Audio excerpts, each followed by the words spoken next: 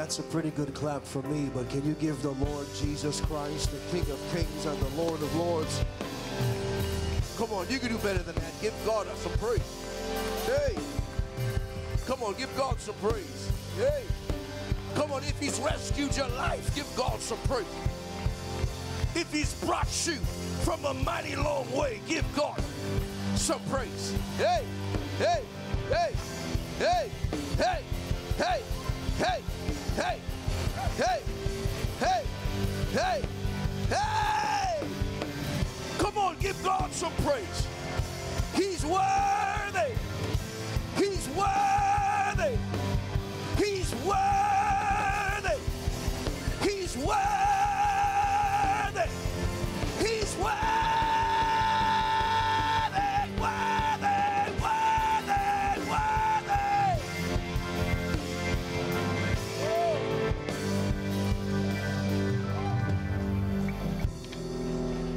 Raise your hands all over the building. My response is adoration forever, and ever. And my soul sing your praises forever and ever.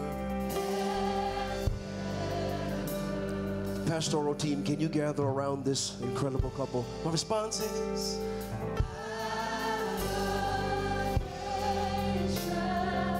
forever and ever. And my soul will sing your praises forever and ever. 'Cause you have rescued my life. You have rescued my life. Hear me. And I'm never going back.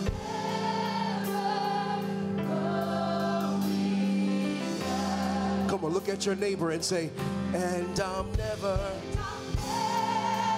Hey! Going back. Come on, scream it so the devil knows. And I'm never. Let the enemy know that he's lost, and I'm never.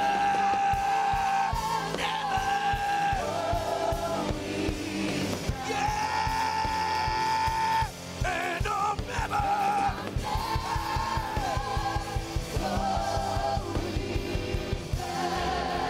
Stretch your hands toward this powerful couple. Not only are they my brother and sister in the faith, but we have very quickly grown to be family. And you can't choose your family, but you can choose your friends. And it is appropriate that I'm here during Pastor Appreciation Month. And the greatest gift that you could ever give to your pastors is not just your faithfulness, not just your service, not just the giving of your time, your talent, and your treasure, but the greatest gift that you could ever give to them is the gift of your prayers. And so right here in this prophetic moment, I want you to open your mouth. If you have the gift of the Holy Spirit, the evidence of speaking in other tongues, come on, shift the room right now.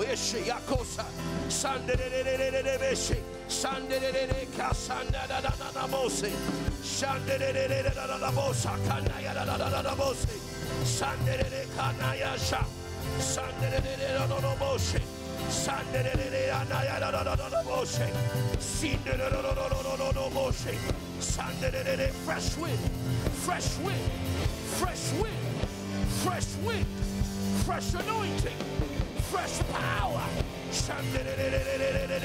Come on, come on.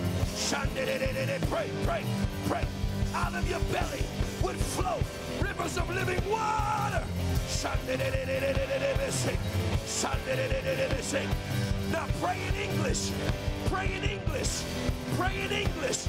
Pray in the Spirit, but in English. We cover them now. We release some grace upon them now. We cover them now from the crown of their head to the sole of their feet.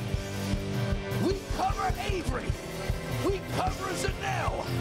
We cover Samara. We cover Charisma. We cover Apostle Sonny Arganzona. We cover this house right now. We build a wall of fire. We build a wall of fire. We build a wall of fire. Fire. Fire. Fire. Fire. Fire.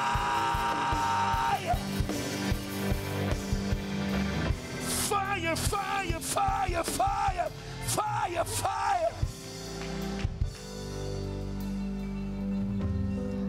And so, Father, in this sacred prophetic moment, as an army of intercessors, as an army of prayer warriors, we cover this your son and your daughter from the crown of their heads to the sole of their feet.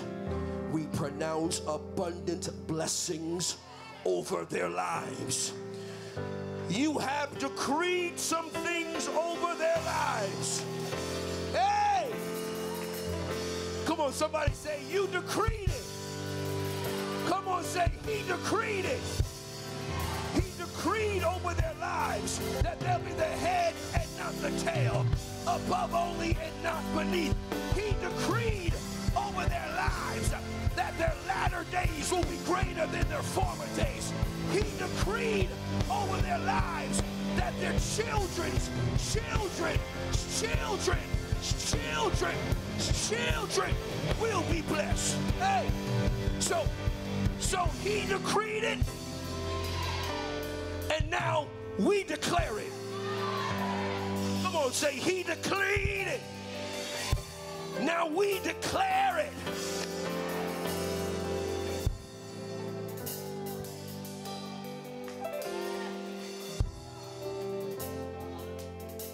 We declare the blessings of Abraham, Isaac, and Jacob upon them right now.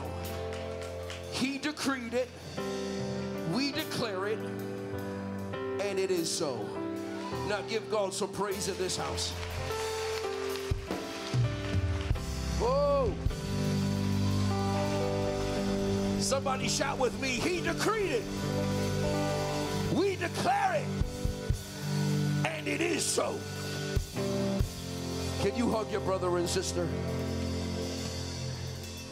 Hug your brother and sister, and just as you're making your way down your seat.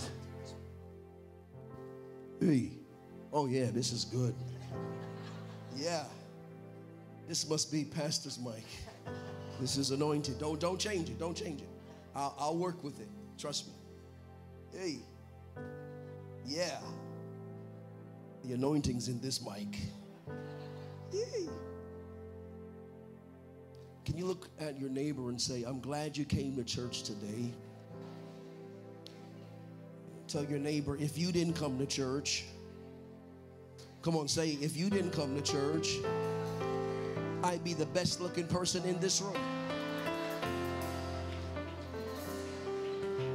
But you decided to come to the house of the Lord, and so I'll take second place just for today. My dear brother and my friend, and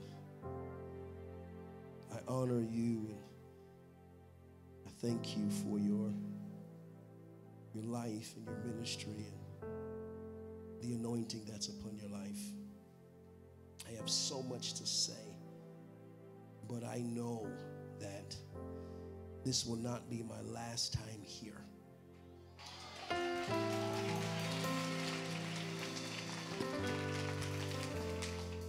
And have a few services together. 11, and I promise you, if you can get to the night service tonight, I've been praying since 3 o'clock this morning about what God wants to say to us. I believe that I'm here on prophetic assignment. I'm not here to preach. I'm here to decree and declare. I'm here to decree and declare that heaven will invade San Diego. I'm here to decree and declare what Isaiah prophesied. Oh, that you rend the heavens open and come down to San Diego and do something supernatural. Miracles, signs, and wonders, increased power, miracles. Turn to your neighbor and say, that is your portion. You can be seated. Turn with me in your Bibles really quick to Matthew chapter number 18. Matthew chapter number 18. If you have it, say amen. If you need some more time, say, hold on, Pastor Man. I only have 20 minutes, so we got to move. Pray this simple prayer with me. Say, dear Lord, open my eyes, unstop my ears, prepare my heart to receive a word from you. I'll never be the same again because of your word. In Jesus' name, amen. Matthew chapter 18, verse number 19. Again, I tell you, if two of you, you can stay with me. If two of you on the earth agree about anything, someone say anything, it will be done for you by my Father in heaven. For where two or three come together in my name, someone say in my name, not the name of Thompson, but in the name of Jehovah Jireh, Jehovah Rapha, Jehovah Nisi, my banner, Jehovah Shalom, my peace, Jehovah Sabaoth, the very present help, Jehovah Sabaoth, the one who fights for me, Jehovah Shammah.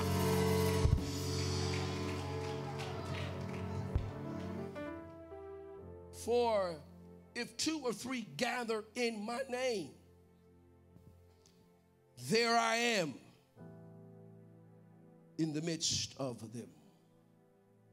The title of my message this morning is One Voice. Turn to your neighbor and say, one voice.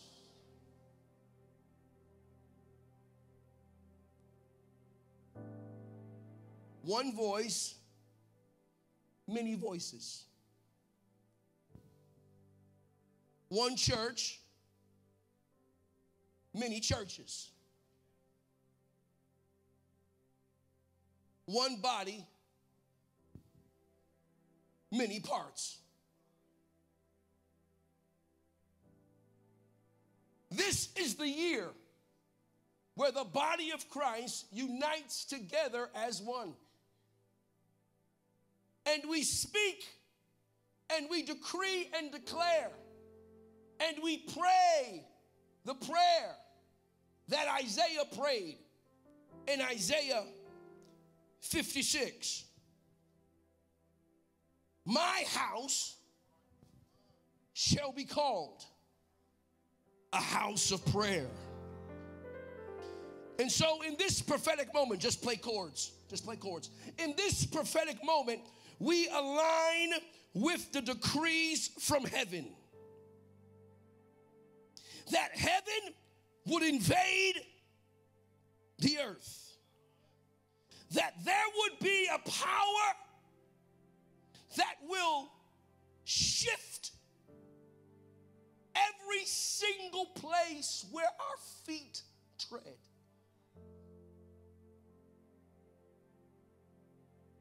I've been sharing with your pastor, and I said to him on several occasions that the enemy is not afraid of a big church.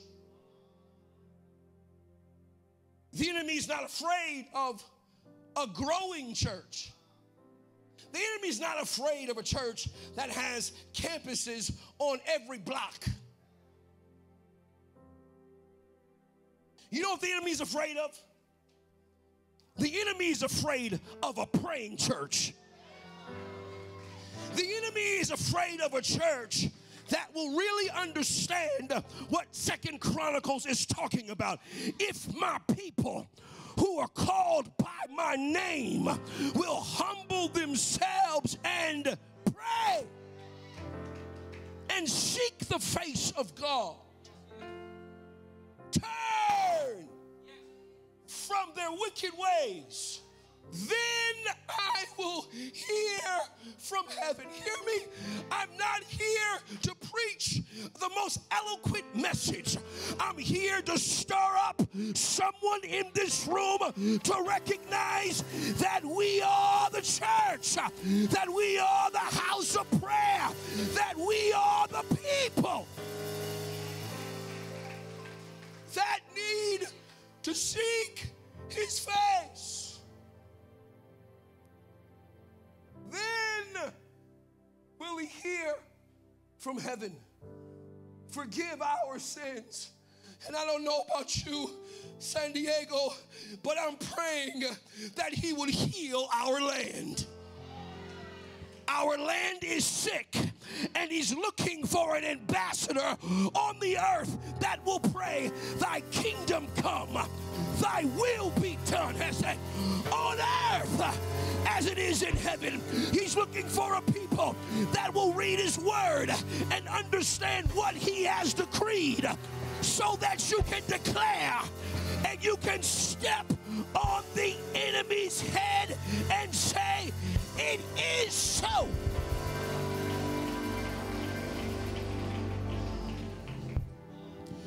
There is a dream that God has for San Diego. And you are a part of that dream. There's an assignment that you have to ask the Lord, Lord, what is your dream? What is your purpose? What have you called for me to do in this season of my life?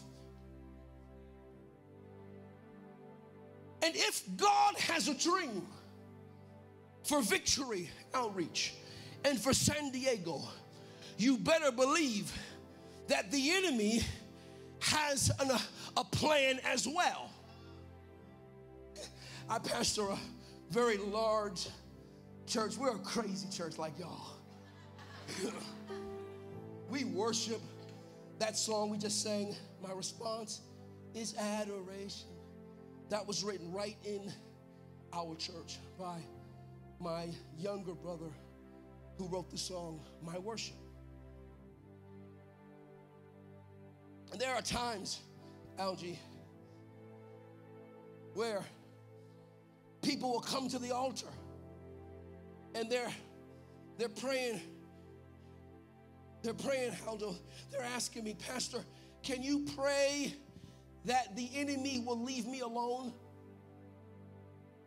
I said, what are you talking about? You know, Victory World Outreach Church, you know when you're going in the right direction when you come up against opposition with the devil. If you never face any adversities, it means that the enemy is happy with the direction that you are going. I'm here to let you know that the enemy comes to steal, kill, and destroy. But the King of Kings and the Lord of Lords is sounding an alarm. One voice in heaven looking for a people that will agree with his voice and say, thy kingdom come.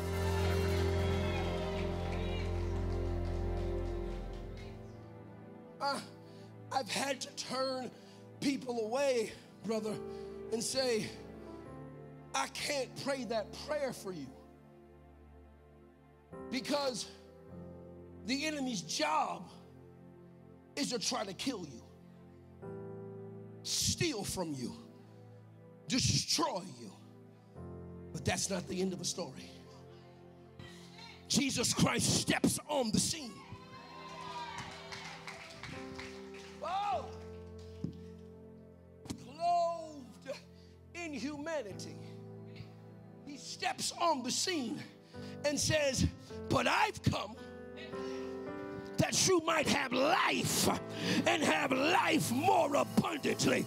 Are there any saved, sanctified, filled with the Holy Ghost, fire baptized, prayer warring family that know that the enemy comes at you one way, but he has to flee 7 ways? The enemy tries to stop your praise. The enemy tries to stop you from praying. The enemy's trying to get you to be quiet and to be silent. But I'll become even more undignified than this. And as long as I am breathing,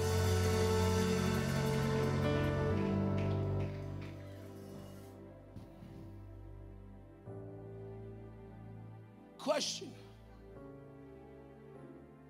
whose voice?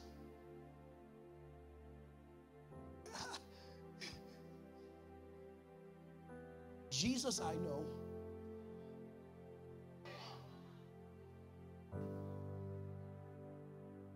But who are you?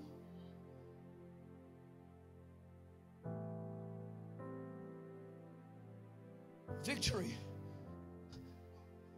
The Lord has sent me here on assignment to remind you that you are here to take back territory.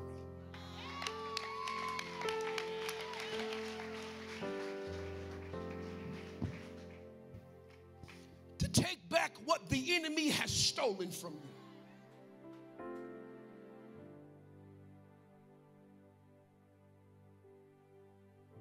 See, but the enemy wants you to remain solo. He wants our churches to remain in competition, in silos. He doesn't want partnership.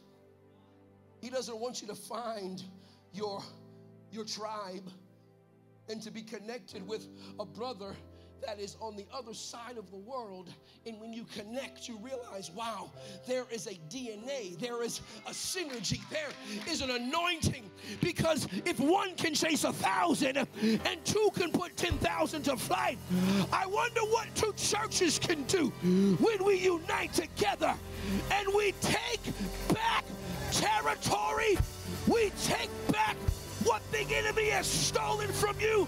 I don't know about you, but I want it all.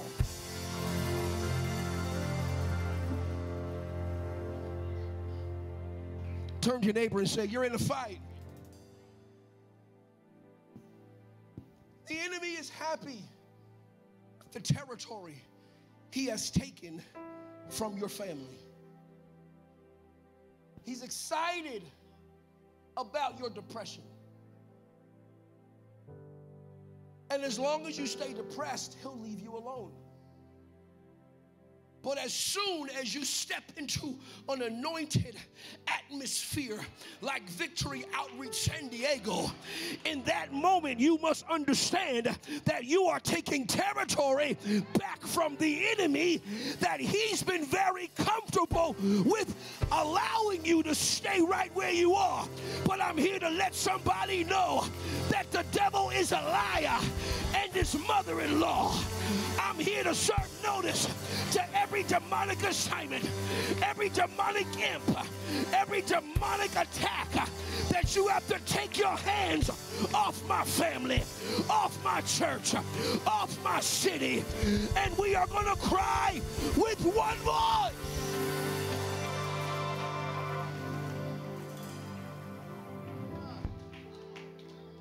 One church, many churches. One body, many parts.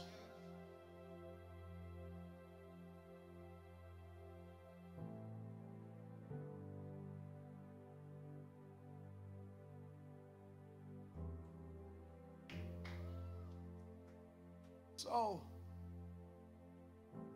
you've left the door open,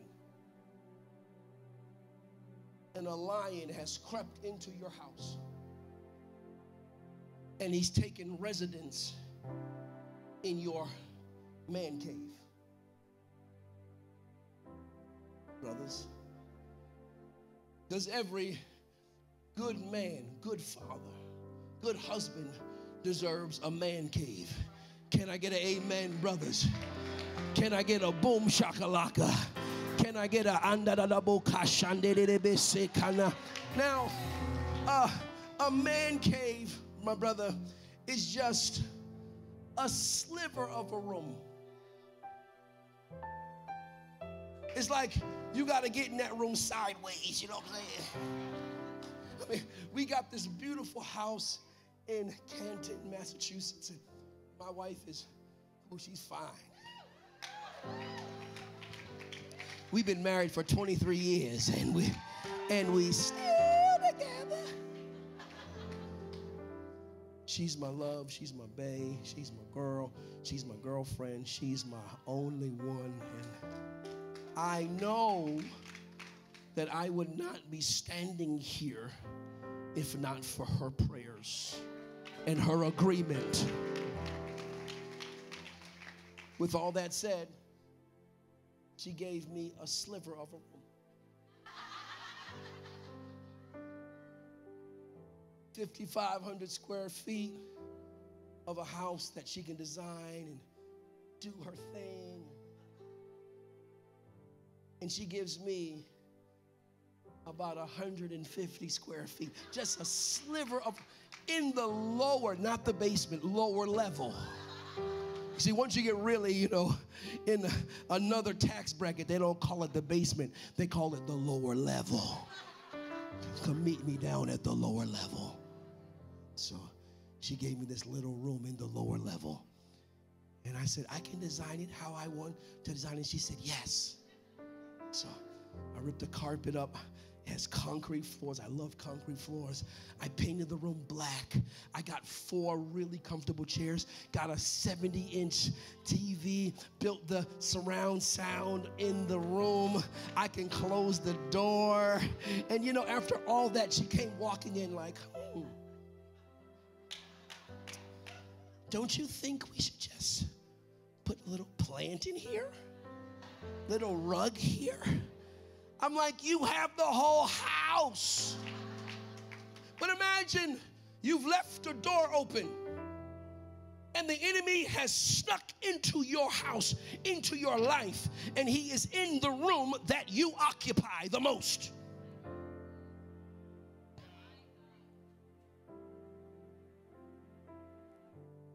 And one day you walk in that room, you're like, oh, a lion in there.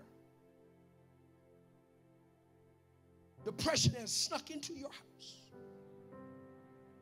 Rebellion has snuck into your children. Complacency has snuck into your church. The enemy has snuck in and he has stolen something that belongs to you. Do you think that you're just going to be able to walk in there by yourself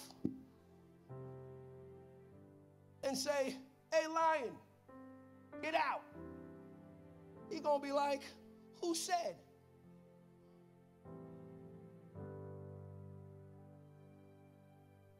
The enemy wants you to stay solo.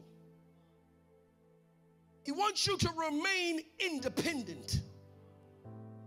The enemy does not want you to know that when you gather with the house of prayer, when you gather with people of like precious faith, that you have a greater power to go into every demonic place, every demonic room, every demonic city, every demonic attack, and with your brothers, and with your family, and with your friends, and with your prayer warriors, you can say, no, no, no, Mr. Devil, I got my brother here with me. If one can chase 1,000, two can put 10,000 to flight. I think I need some other brothers here because I need some reinforcements. And as we pray and as we seek the face of God, devil, you gotta leave. You gotta leave San Diego. You gotta leave my family. You gotta leave my church. You have to leave this nation. You have to leave my house.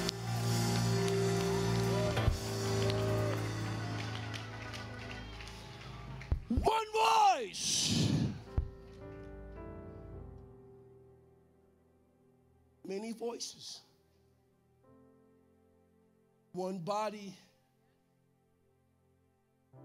Many parts. One song. Different singers. Alto, the tenor, soprano, all uniting together.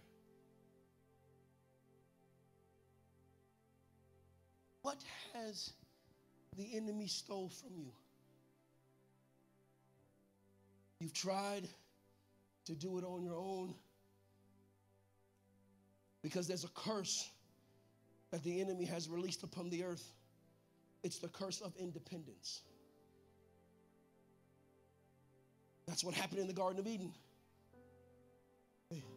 The enemy said, if you eat of this tree, you'll be like God. You won't need him. You can be independent of him.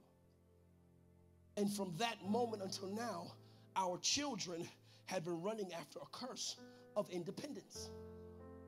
Can't wait till I'm 18. I can't wait till I get to college. Can't wait till I do my own thing. Can't wait till I can make my own decision. Independence is a curse. No. You have been created as dependent beings. One voice. Jesus. That was my intro. Every head bowed, every eye closed. I'm preaching a different message at the 11 o'clock. It's a message that if you can't stay, you gotta get the CD or watch on live stream, and then you gotta get back here tonight. But while every head is bowed and every eye closed, if you're here in this room,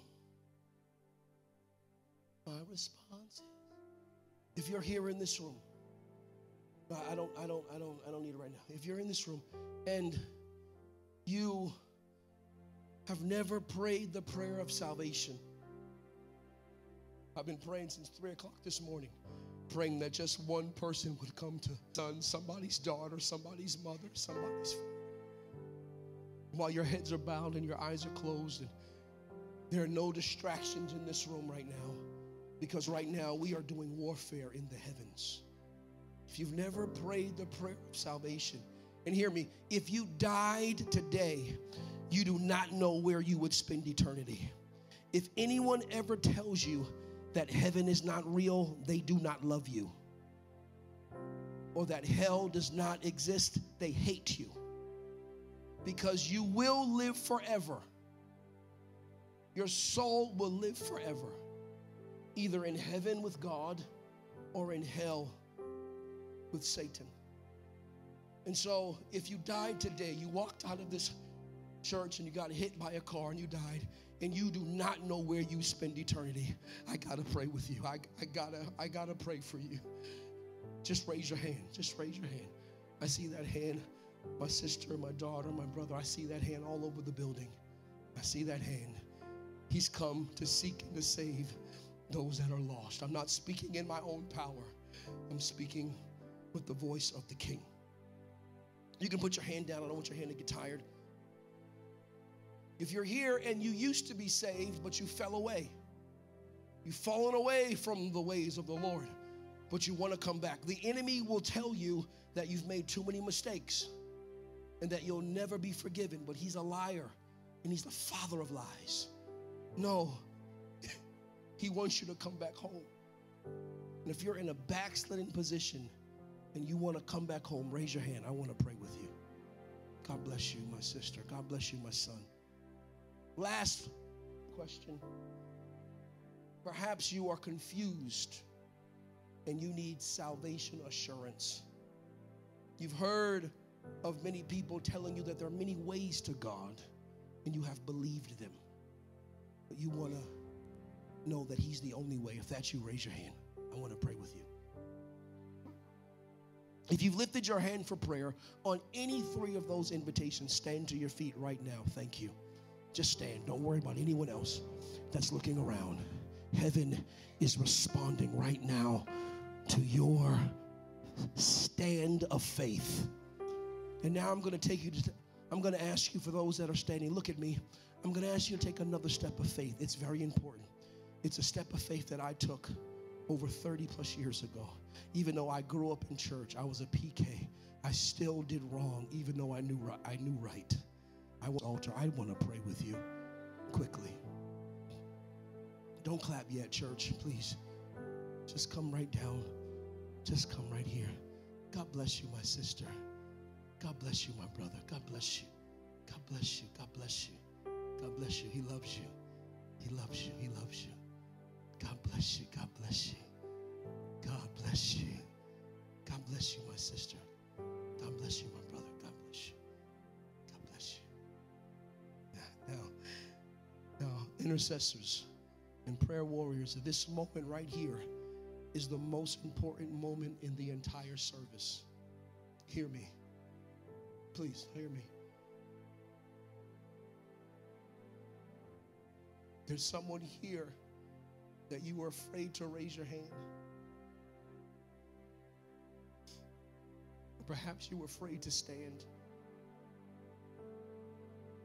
And I'm here to let you know that God is a God of second chances. Somebody waited for me and prayed for me. There's some of you in this room